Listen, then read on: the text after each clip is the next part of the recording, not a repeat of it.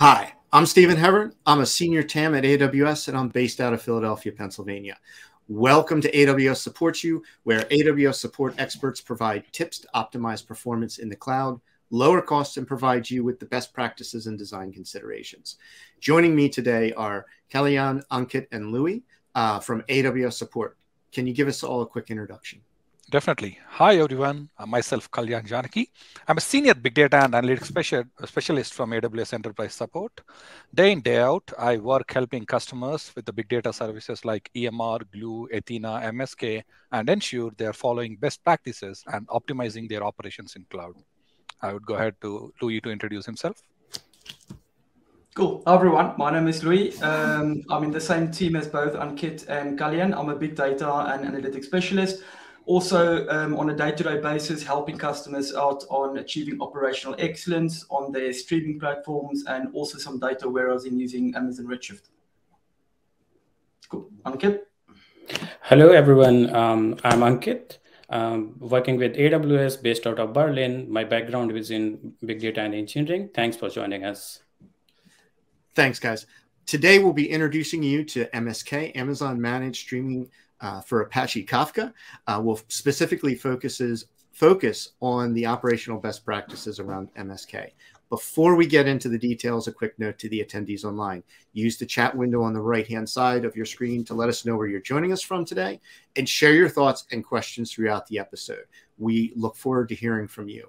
We'll also provide a link to the survey, so if you'd like to let us know how we did, please click on the link and leave us your feedback. Kalyan, this is an area I don't have a lot of experience in, so can you start us off? No problem, Stephen. Firstly, I really want to stress that thanks for letting customers know who are on the show to keep questioning. We are ready to answer any questions that you might have. Love to answer those questions.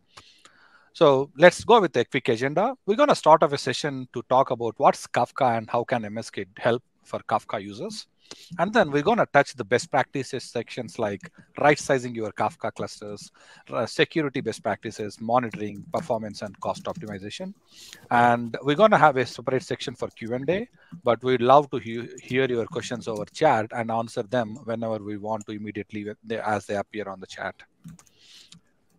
So before we get into session, let's start with a very quick introduction about Apache Kafka. Ankit, do you want to take some time and talk what's an Apache Kafka is? Yes, sure, Kalyan. Apache Kafka is an open source distributed streaming platform with three core capabilities: publish and subscribe stream of the records, store records in more fault-tolerant way, process the record as they occur.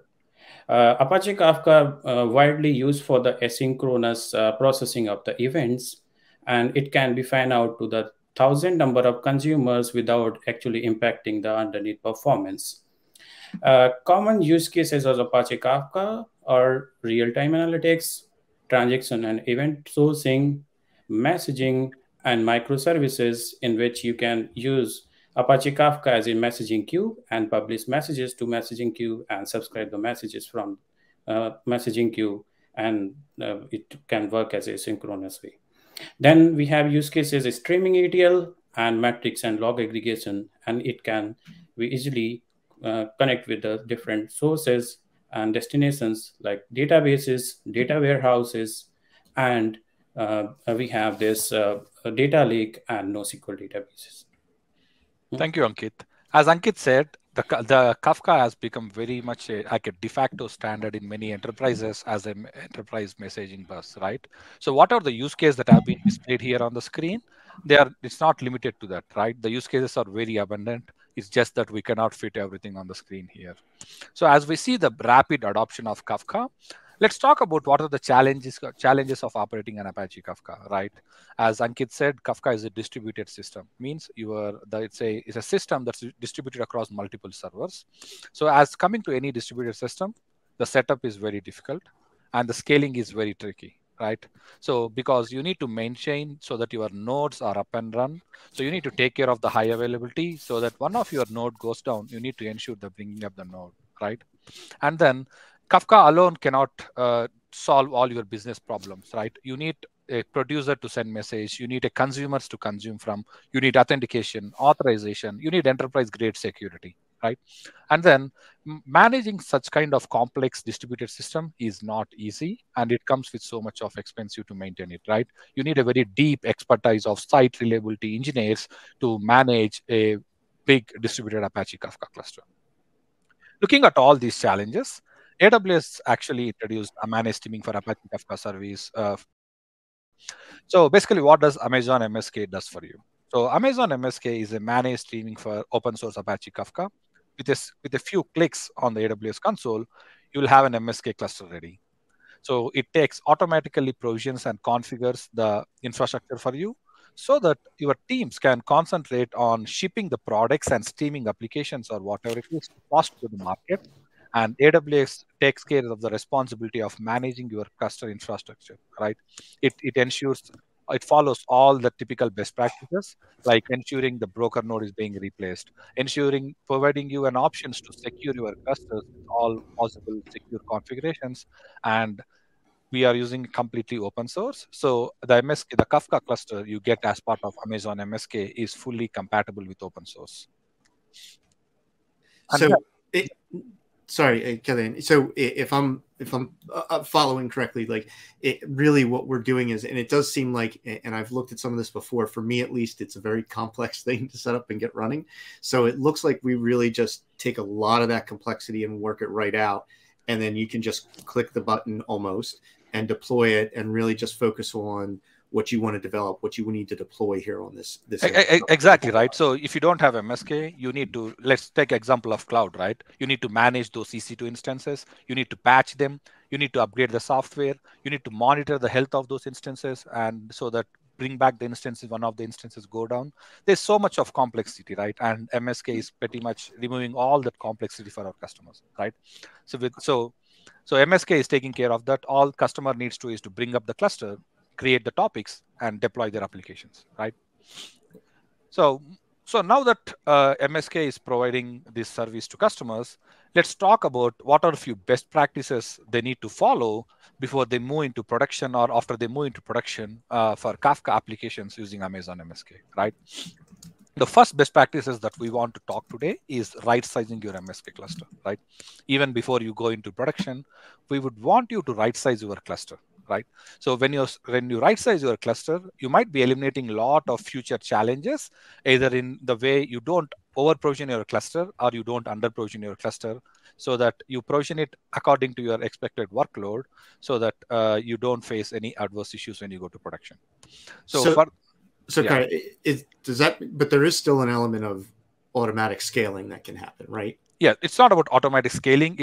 We have two different services here. Thanks for bringing that question, Stephen, right? So within an MSK, we have two different services, MSK serverless and MSK provision, right?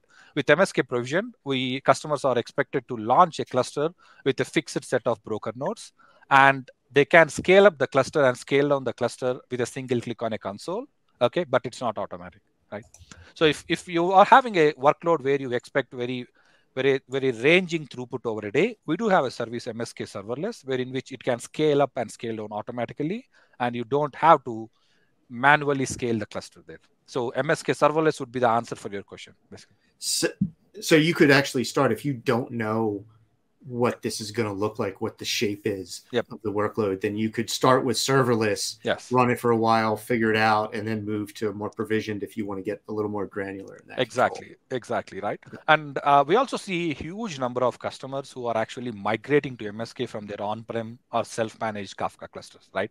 So this might be a very suitable session for them because they are already operating Kafka. They know how to use Kafka and how to design those topics and internals, but they need some information on the best practices with respect to MSK, basically. Yeah. So now that we speak about right sizing, I've provided a link on the documentation. So this link is also part of AWS MSK best practices documentation, where we created a worksheet for you. I'm going to share my screen here, which provides the worksheet. So basically, in this Excel sheet that I'm sharing on my screen, this has been designed by AWS experts to give you a ballpark figure. So you may have to give an inputs like because Kafka being a streaming service wherein which you are providing a lot of input data and consuming data, throughput plays a significant role, right? So you might have to enter some of the inputs, like what is your ingestion rate, how much you want to put data, and what is your replication factor of your topics, right? And what is your retention period. By entering few parameters here, it's going to give you the details about what would be the right cluster for you to choose, right? So for examples that I've provided here, this Excel sheet is going to give you that M5X large instance type with a 6 brokers would be a right choice for my use case, right? So I would want all customers to utilize this sheet to get a ballpark figure to right size their clusters. So there could be still some nuances here and there, but yes, this disk will plays as a first role, giving you a very good ballpark and how do you right size your cluster. And going back to on my slides, another important resources that I wanted to provide customers and right sizing is this good blog that we published, right? So Kafka being a distributed system with so much of data replication, data in and data out happening, as you can see, it's nothing but a bunch of broker servers communicating between them, and also messages coming in and messages going out, right? So if you have a very high throughput use cases, so how do you calculate what would be how do you right size the cluster is using the formula that displayed on the slide, right? So we would also be providing the link that on the slide on the chat here for what would be it's a detailed blog with a GitHub link to how you can do a performance testing to optimize the sizing of your cluster based upon the throughput requirements. So generally, the throughput hitting limits for Kafka cluster would be either a storage limits or EBS network, because MSK is utilizing an EC2 and EBS. It is using EBS storage underlying. So the throughput that you get is maxed based upon the storage throughput, the EBS network throughput, and finally the EC2 network throughput. The network capacity depends upon the type. Yep. Sorry, Kelly. So this is that blog post will help kind of outline how to put the right figures in this math, because this is a lot of math for me. Yeah, there's so much of math. I understand it gets complex. That's the reason I put the link there. So the link, this entire formula and right sizing itself could become a 1 hour long session, right? So yeah, that's the reason if do this is if you have only extreme high throughput use cases, but otherwise initial first step is using those Excel sheet, because it's very simple and straightforward. Otherwise, you can use the more detailed and comprehensive. This blog is actually a comprehensive resource on how to optimize your right sizing cluster based upon your throughput. Yeah, I would like customers to spend time both on the sizing sheet we gave previously and also this blog before they move to production and right size their clusters. And the next best practice following on right sizing is choosing the right number of partitions, right? So MSK comes with some limits on the maximum number of partitions you can have per broker instance based upon the type of instance type, right? The table here is displayed, shows number of the limit for each, the limit of number of partitions. Partitions are like a physical units of your messaging system in the Kafka, and there is a limit on based upon instance type, right?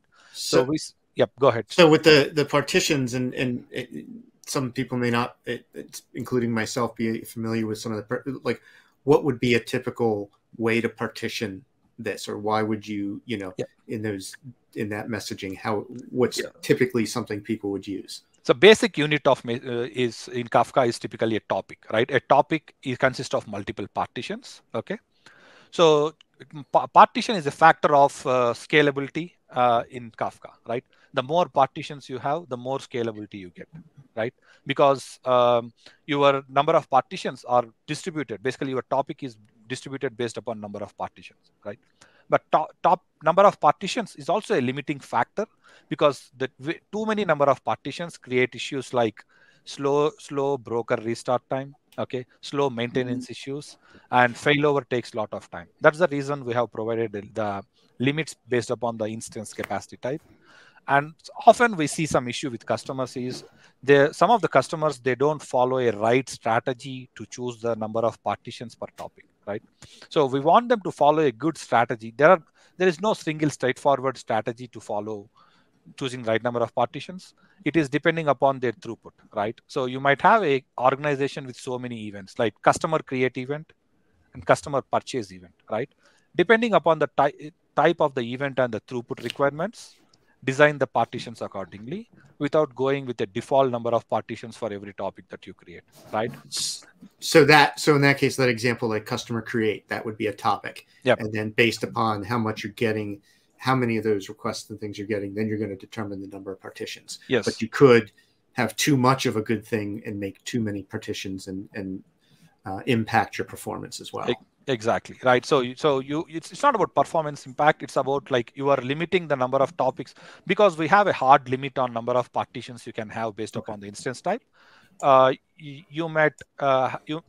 limits number of topics you can use your cluster. It's like underutilized, right? If you're really creating too many partitions for lower throughput requirements, it's like you are making the cluster underutilized, basically. Yeah.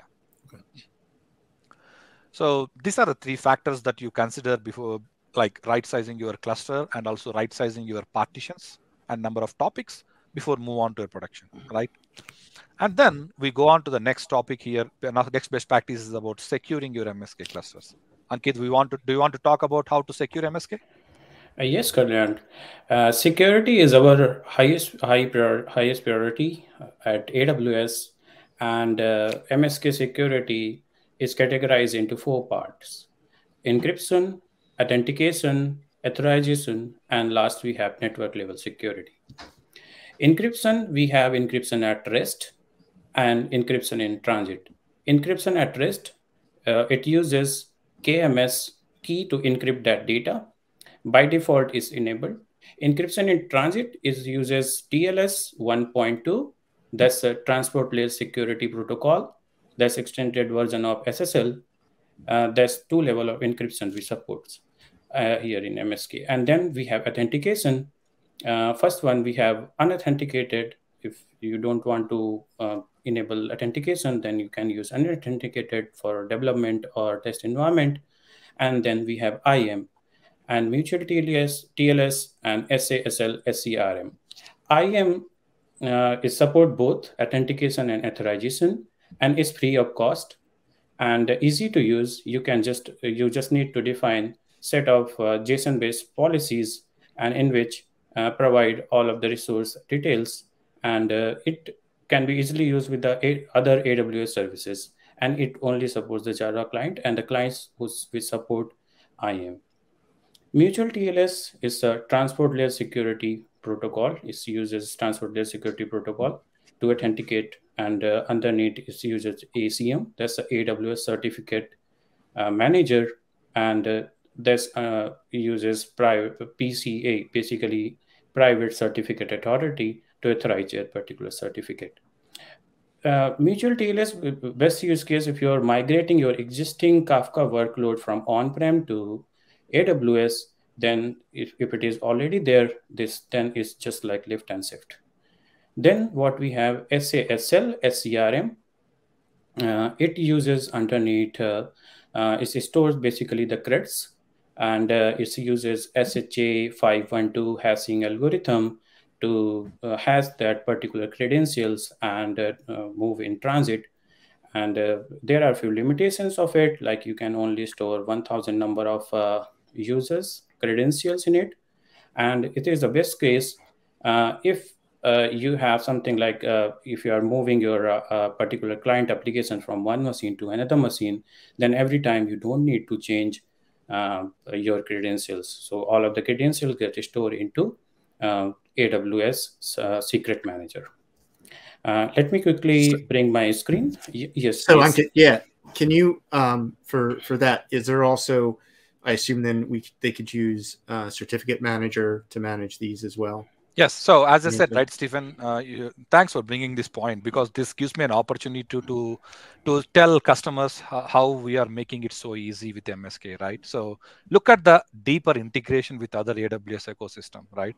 If they choose mutual TLS authentication, it's tightly integrated with ACM, right? They don't need a separate service for certificate management. So MSK directly works with AWS ACM for mutual TLS, right? And if they want to use the SASL Scrum password-based authentication, we are tightly integrated with AWS Secrets Manager. They don't need another secure system to store their passwords.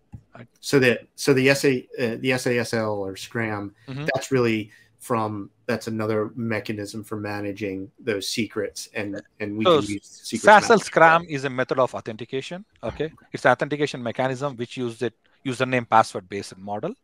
So the username and passwords that you want cluster to use would be saved in AWS Secrets Manager. So basically, Kafka underlying makes use of Secrets Manager to use, so that whenever a user enters their credentials, they are queried against Secret Manager to test them. Ankit, go ahead. You can share your screen. You want to show how different options there? Yeah, let me take my screen. And thanks for bringing that up. I guess we do have a question coming in here from just one underscore. What's the best method recommended to authenticate with the cluster? So there is no such thing as best method here.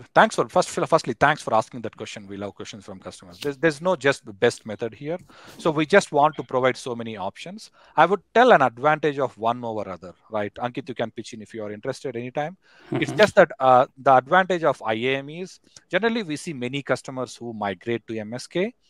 All the external applications like producer applications or consumer applications, we see them being deployed in other AWS services like EC2 or Fargate container, right? So if your application is directly, we see them very flexible for them to use IAM authentication, right? They don't have to manage in ACM certificates. They don't have to share passwords. As with any customers who are using AWS, the IAM is simple and straightforward. You go ahead, create a policies, and it just works, boom, right?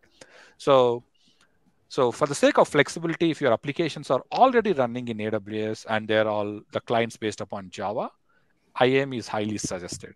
But if you already have invested in your on-premise, or like you are trying to migrate your on-prem cluster, where you're already using mutual TLS or SASL Scram, you can automatically use the same thing. Yeah. So you may not have a best method, but you've got a favorite.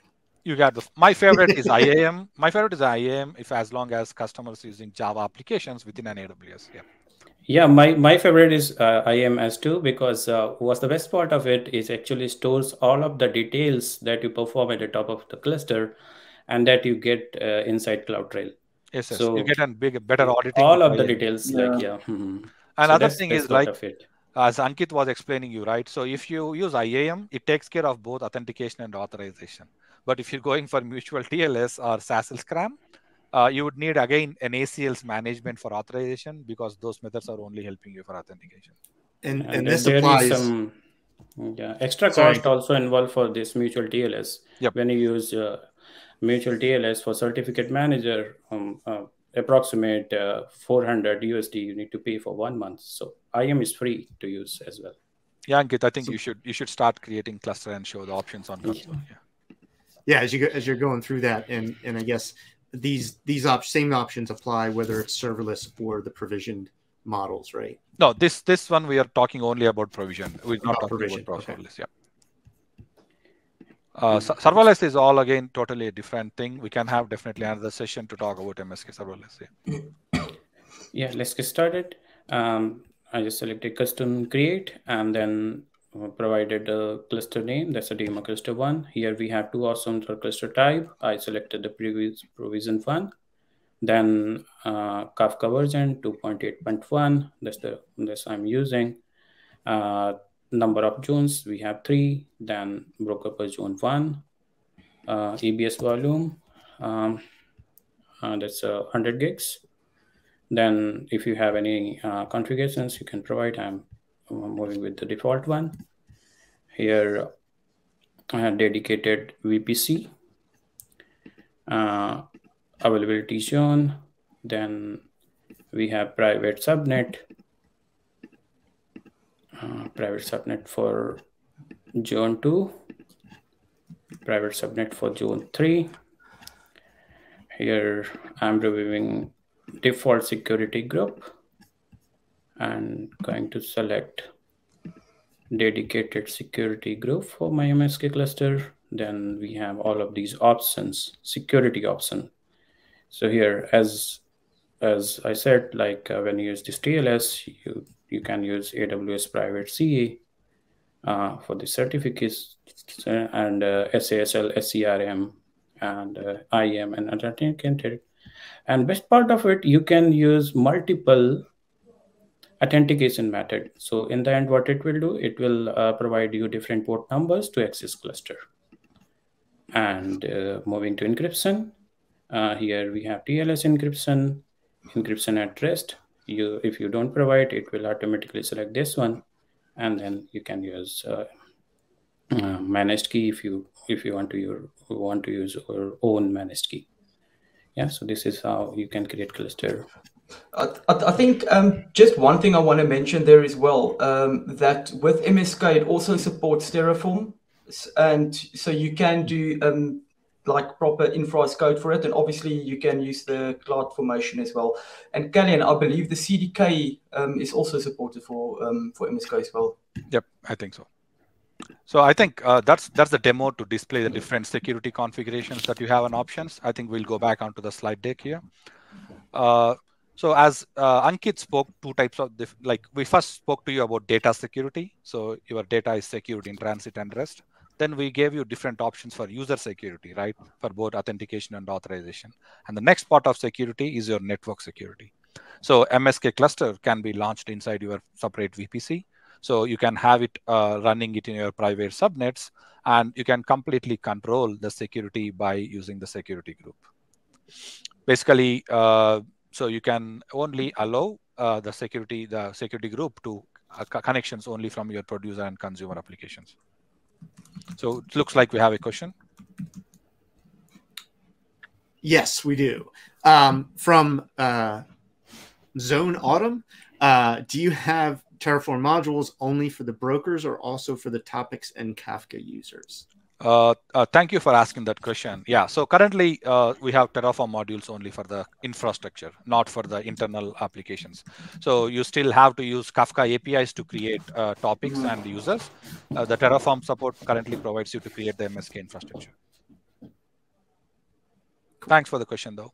So now that we spoke about, as a first step, right size your cluster. Second step, what is called secure your cluster. After you right sized and secured, start deploying your workloads. The next thing we're going to talk about is monitoring your cluster. Right now that you deployed your applications, it's very important you need to monitor. And we have our expert Louis, who is going to talk about best practices with monitoring. Cool. Thank you, Kalyan. Yeah, so when it comes to monitoring workloads and stuff, I can get quite crazy obsessive with diving into the metrics and stuff like that. So when it comes to Kafka, so we've got quite a few approaches how you can start the monitoring. So you can go with the AWS native approach using CloudWatch, which can include the metrics on the 3 levels you are used to when looking at these metrics. We're looking at the broker level, the topic level, and partition level. One important note there is if you want deeper level of insights on the topic and partition level, it will cost you extra. Just something to be aware of. But there are some metrics out of the box already free of charge that you can use. So I would say when to use CloudWatch. If you are already using CloudWatch for most of your workloads and you just want a simple, quick, out-of-the-box type of monitoring solution, then it can definitely be much easier to set up. Then the other option is open monitoring. So open monitoring is basically Kafka uses open monitoring with Prometheus, which is the popular time series monitoring system that I believe many customers are familiar with. And the cool thing about the open monitoring pieces is if your existing monitoring stack is already compatible with Prometheus, or you are also using existing third-party providers such as your Lenses, Datadog, New Relic, and all those type of third parties, then you can also, then it's probably easier to integrate Kafka with open monitoring for your existing stack as well. And so, then, with that, I guess a couple things there. It's probably good to start, especially if you don't know everything you want to monitor. Start with the what's provided by default and go from there, right? To kind of try things out and get a sense before turning on everything. I know some teams like to just turn everything on and take all these metrics, and then you don't know where to go. And the suggestion would be go with those default metrics, and also at least go per broker metrics in the initially, and then as you progress, then you can start thinking about enabling per topic and per partition metrics. Yeah. Go ahead, Louis. Cool. Yeah, and just one final piece on this. Also, you can stream your Kafka broker logs as well to other destinations. So you can stream it to your CloudWatch logs. You can put it into Amazon S3, where you can run any type of analytics tool that integrates with a JDBC type of drive, or so on the S3 bucket or via the API calls. Or you can stream it to OpenSearch as well, and you can use Kinesis FiOS for this. So if you've got some operational analytics, you can use OpenSearch on these log details as well. So like we have a question. Zone Autumn asks, can you define custom metrics? Yes. No. Yes. So no, what I wanted to say about the custom metric piece is how, just to understand the question, you can, like, say for example, in CloudWatch, you can define something called metric math, where you can combine some metrics to create your own. And when you have like Prometheus, for example, you can do the similar thing. And I'm going to quickly give you an example, like on CPU usage. So when you look at CPU usage in Kafka, there's usually two metrics we recommend you need to keep an eye on. And I'm going to cover more on the monitoring details in a bit.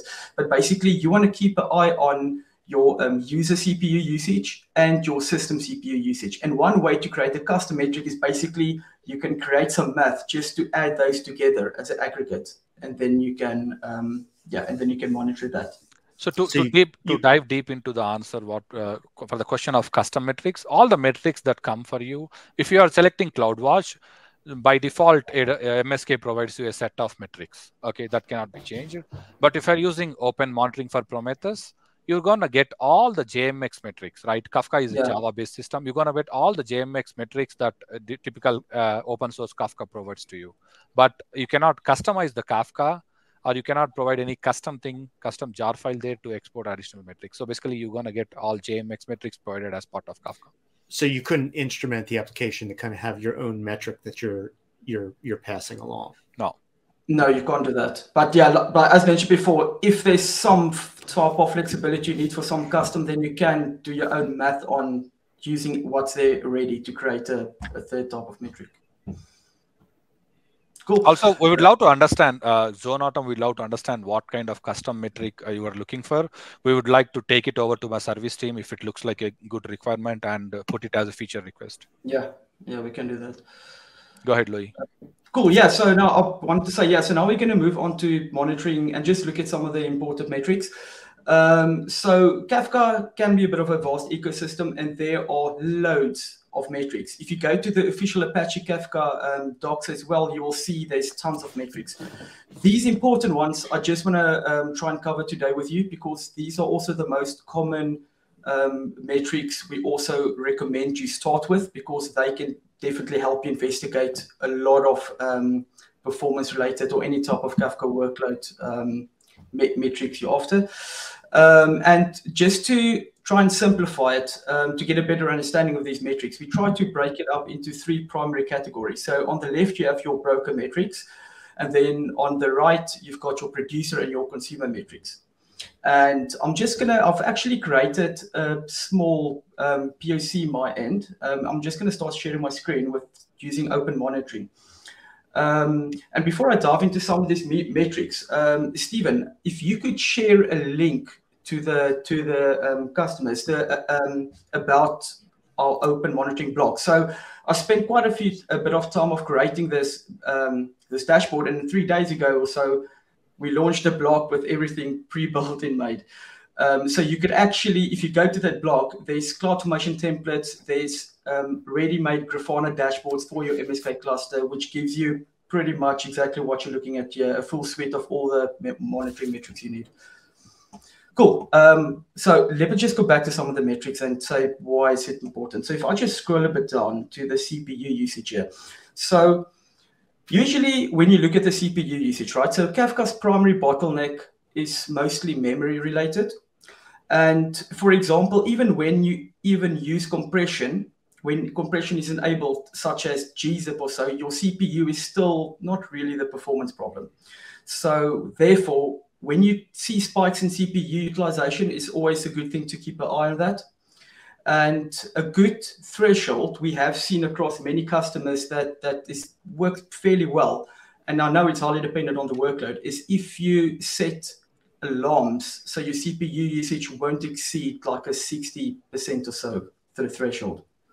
So just taking a step back first with the metrics, I guess. So Zone Autumn is asking, they saw the controller count metric there. Does MSK use a separate Zookeeper cluster under the hood, or does it use a post Kafka 3.0 broker controller cluster? MSK uses a separate Zookeeper cluster for each MSK, and that's included as part of your MSK pricing. Yes, we take that's one of the advantages, right? Kafka needs Zookeeper in the past, or like I know we have a new version of Kafka where you doesn't need Zookeeper, but currently yes, MSK doesn't support the newer one. So currently we support MSK. All versions of MSK comes with a separate Zookeeper cluster maintained on behalf of you.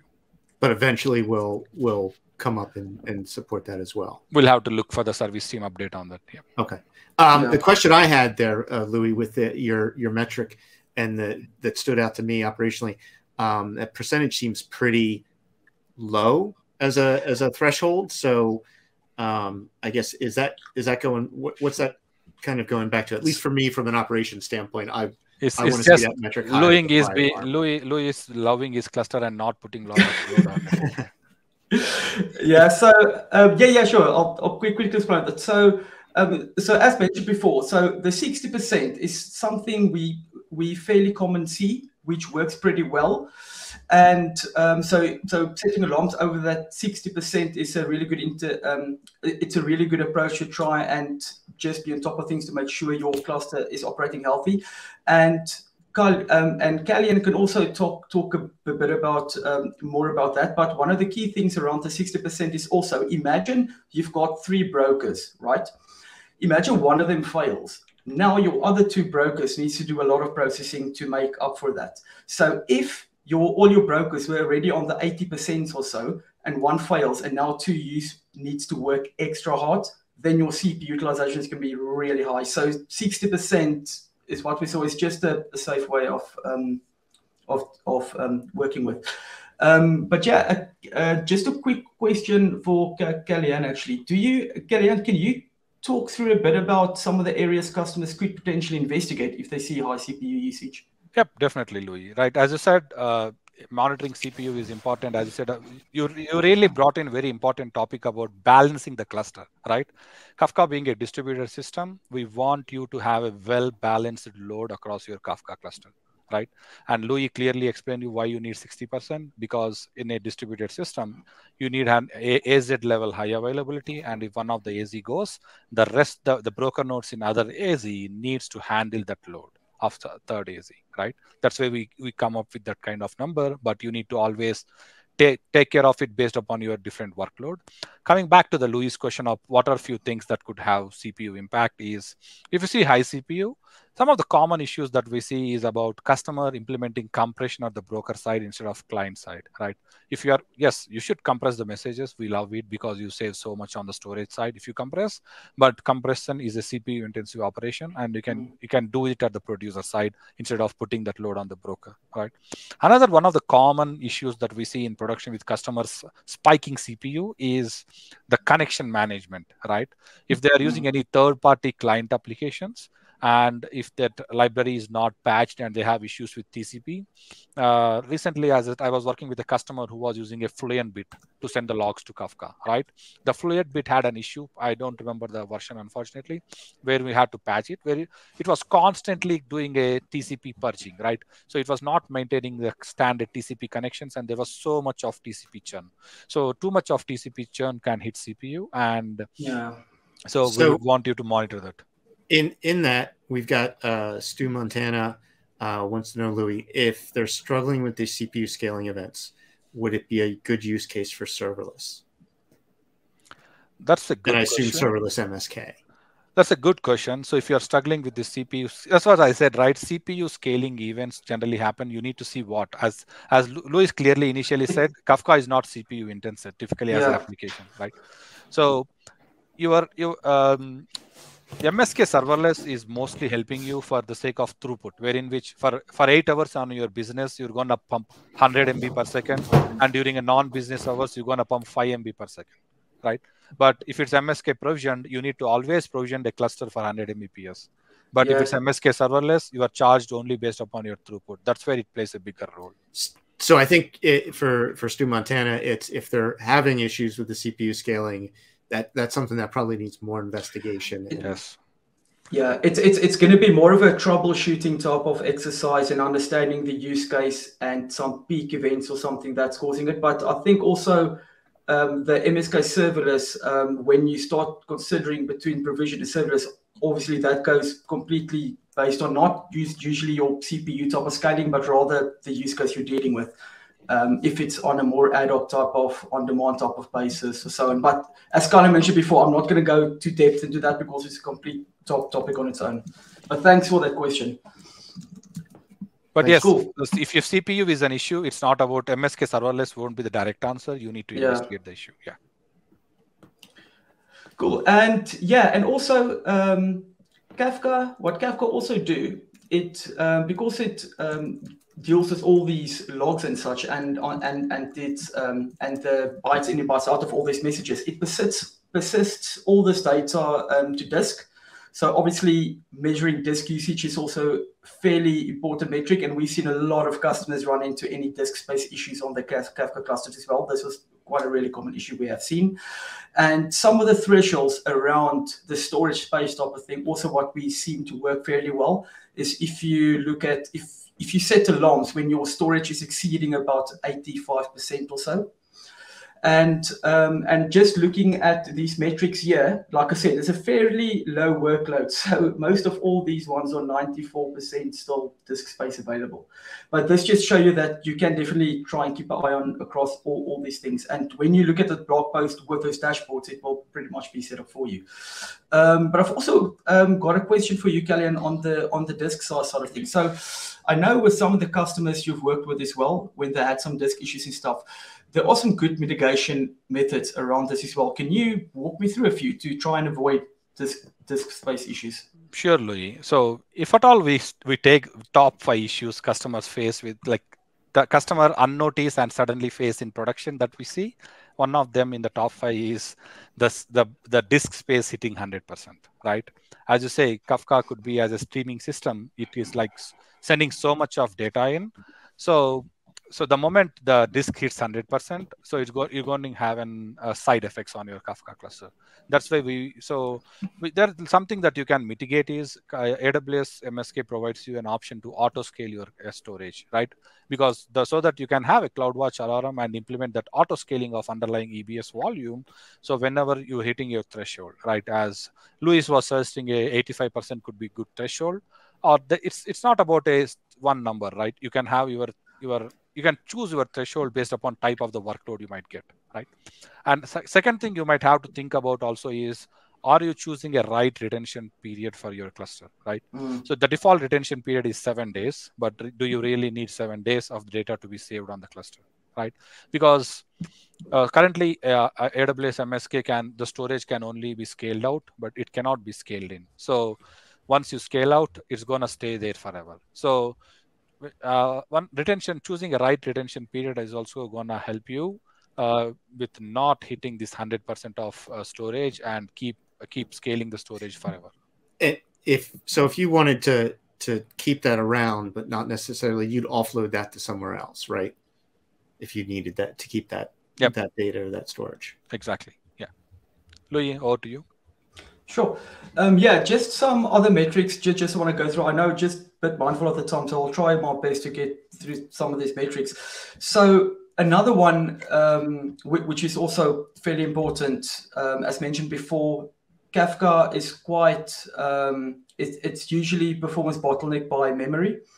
So one of the key things to measure in Kafka as well is the heap memory of the garbage collection metric. That's definitely something to be aware of. And also thresholds recommendations around this piece is also setting alarms when something is exceeding 60%. Again, not a very hard requirement there, but just a good threshold to work with. And then finally, just looking at some of the networking aspects and so the goal of Kafka brokers, as you know, is to gather and move all these vast amounts of data for processing, right? If you've got millions of data points, it can be a source for very high network traffic. So Just one thing to keep in consideration is always trying to monitor the network activity of your brokers as well.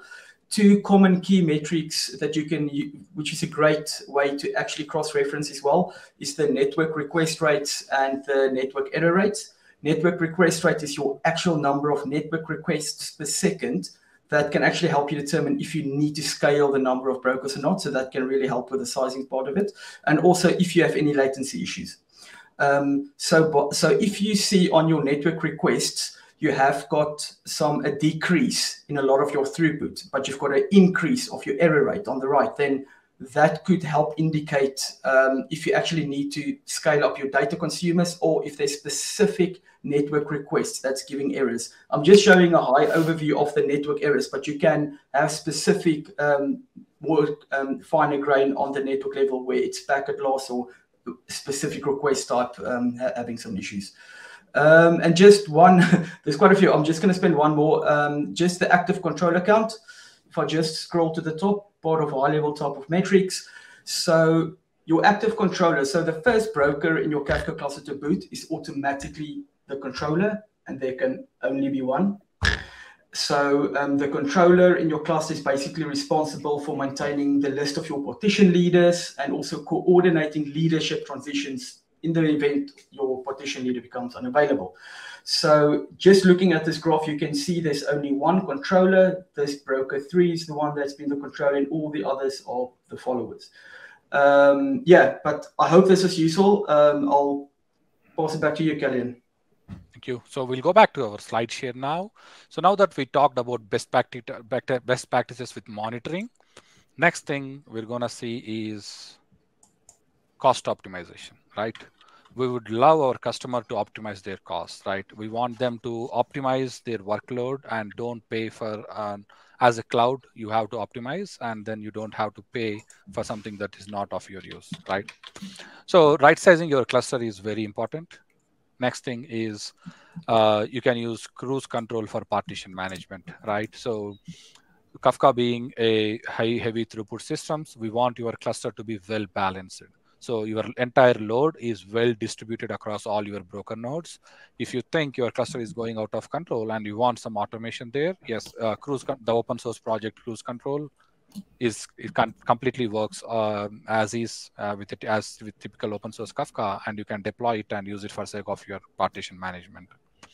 And then some surprising cost customers would get is, even though MSK provides you no charges for the data transfer between the broker nodes, there is some data transfer costs for the consumers that are consuming from your data, right? So when your consumers are consuming your data out of your Kafka clusters, there will be a data transfer charge. And Kafka being a throughput-based system, it definitely comes up with a good number.